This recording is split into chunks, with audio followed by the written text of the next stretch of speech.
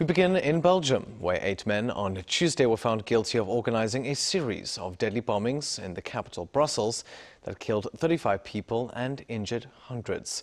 The bombings took place in March 2016, targeting Brussels airport and a train passing by a metro station near the European Commission headquarters. It remains the deadliest terrorist attack in Belgium's history. Responsibility for the attack was claimed by Islamic State extremists. After an 8-month-long trial, the jury found 6 men guilty of murder. Another 2 were found guilty of taking part in terrorist activities.